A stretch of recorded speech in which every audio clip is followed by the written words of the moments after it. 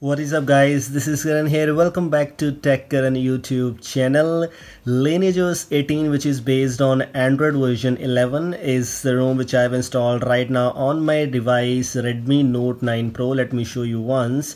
This is my Android version 11. As you can see, Lineage OS version 18 unofficial Mia tool, which has a September security patch. Is it good enough for daily use? Because I'm using it from past 24 to 30 hours and it's perfectly fine here. As you can see, I've installed all my apps, all my important apps, and these are perfectly fine here. Is it really good to install it on a device? Which are the things you get here? Which are the things working? Which are things not working? Everything in this video I'm gonna share with you my experiences. Alongside with that, how to install this build on a Redmi Note 9 Pro. Make sure to watch this video till the end, and if you have any other device, yes, you can install GSI. As always, as you can see, GSIs are now there, which is universal, so yes, can be installed on any other device also. But if this is a ROM and if you're using Redmi Note 9 Pro, this is a ROM you can install directly, and in this video I will share with you also like that how you can install. Now let's get started. Okay guys, first of all, this is Lineage OS 18. So Lineage OS is fully AOSP based ROM which has a Trebuchet launcher pre-installed. As you can see, not actually the Trebuchet, but this is called the quick step launcher, which has no option of the select all option because that's available in the Pixel launcher, so it does not have the Pixel launcher pre-installed. You can install the Pixel launcher if you want to, like the launcher or any other launcher, which is working perfectly fine here without having any issues.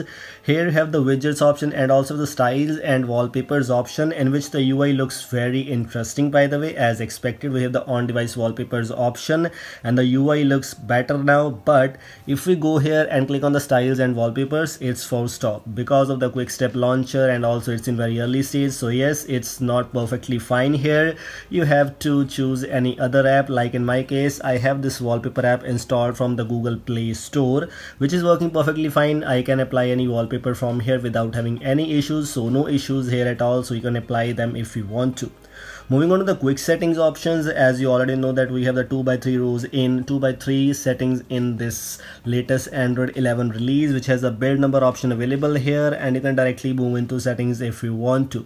The things are perfectly fine here. Full screen gestures, etc., perfectly fine. As you can see, I have the Wi-Fi connection, which is perfectly working alongside with the Bluetooth. And also we can add a lot of tiles if we want to, like the location I can add right now. From here I can add the hotspot. We have the screen record option available here, and if we choose to turn on the hotspot, it's not turning on. Why? I don't know. It's perfectly fine here. Yes, it is. It's perfectly fine here. Now Wi-Fi and hotspot both are perfectly fine at once. As you can see, Wi-Fi and hotspot at a single time. This is very interesting. So yes, this is a very cool kind of thing that the hotspot is perfectly fine here alongside with the Wi-Fi. So this is kind of interesting thing available here. Other things talking about, if we got it, let me show you one thing. If we swipe down from here, as you can see, it has a wallpaper effect of going backward, and this is a very cool feature which you only get in Android 11 based ROMs. If you have ever watched my Android 11 beta reviews videos, you already get to know that this feature is available in Android 11 beta 1, beta 2, and all the beta 3, also everywhere in the first ROM. And this one is which I have installed on my Redmi Note 9 Pro. It's also available here. Talking about the apps which I have installed right now, or the default app which we get here, is all the AOSP apps which were present, which were expected. By the way, the browser, calendar, camera, which is called the Snapdragon camera, which is pre-installed as expected. As you can see, it's a Snapdragon camera which you get pre-installed. Yes, you can click photos if you want to, but the best part is I'm using the Gcam 7.4, which is perfectly fine here. As you can see now, as you can see, the Gcam 7.4 which I have installed right now. I don't think so it is Gcam 7.4. I think it's Gcam 7.5 maybe. Yes, it's Gcam 7.4. This is Gcam 7.4 by the lead developer Parrot, which is working very fine here. I can use anything if I want to. Let me show you one more thing, that I have the Google Photos app installed, so that's why it's opening perfectly fine from here. If I go here and go to the delete from device option and choose the delete from device option, from here you will you'll see this pop up here, which is the feature in Android 11, and it's very interesting feature which you get in iOS already, and now it's available in Android 11 also. Looks kind of very interesting thing. So this is also one of the things which I liked about this Android 11 build. I already shown you which are the things fine here. Also, let me show you one more thing. If I go here, and let me show you one thing, if I go here and go to the settings option, you can see my Chrome sign-in is not working. This is a bug which you get in this latest Android 11 Lineage OS 18 build. The latest sign in into Chrome is not working. You have to sign in again, and also that will not sync all your the things. So the Chrome sign in is kind of a bug which might be solved in other upcoming builds, but right now it's a bug, so you have to keep this thing in mind also. Now let's move on to other things. Let me show you one more thing, and here this is Magisk, and yes, Magisk is perfectly fine. Here I'm using this latest Magisk on Android 11. So Magisk for Android 11 is already released, as I already told you, so you can go and watch that review if you want to. Other things are perfectly fine here. Talking about the safety net status, unfortunately it's not passed here. As you can see, attestation failed. This is the thing which I didn't like about, but there is some guys said that if you hide the Magisk, maybe you will get your safety net status pass. So yes, you can try out if you want to. I don't have any banking app available. As you can see, I don't need that because I have my primary device other one else, so I don't need that, but other one else, everything else is perfectly fine here without having any issues. The bugs I've already shown you. The features you already know about that this ROM does not come with any other extra features because this is LineageOS pure AOSP experience, but has very cool kind of Android 11 features, which has this conversation option where you can choose a priority and modified conversations. We have the notification history, which is a very cool kind of an interesting things. Including that, we have the bubbles options available, which you only get in Android version 11. Other things are kind of a really kind of same thing, no issues here at all. And this is my screen on time today. It's 3 hours and 20 minutes, and let me show you my battery backup, battery screen on time, which is very interesting. 4 hours and 24 minutes from 65%. It's from 65%, so you can say only 28% battery drainage with 4 hours and 24 minutes of screen usage, screen SOT, or you can say screen on time, which is kind of really interesting thing. According to me, maybe you'll get some better SOT than that, but in my opinion, this is one of the great kind of things out there. You can adjust your colors also, like the natural, boosted or adaptive, and almost every kind of same things.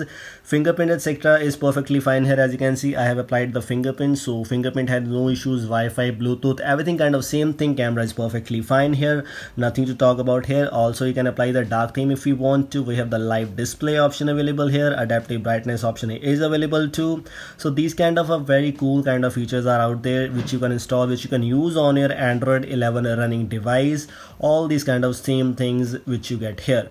Now, as we already saw that which are the things you get here, let's move on to the installation process. Which are the things you need for the installation? You just need a file and Google Apps package. The link for the file and Google Apps package is in the description. And if you're Redmi Note 9 Pro, let's move to the installation right now. Guys, I'm using the pitch black recovery right now in my Redmi Note 9 Pro running device, and you can also use any other custom recovery like TWRP or pitch black custom recovery. Orange Fox is not available unfortunately, so we cannot install that. But to install this Android 11 latest build, what we need to do is, first of all, we have to install the LOS recovery, which is LineageOS recovery.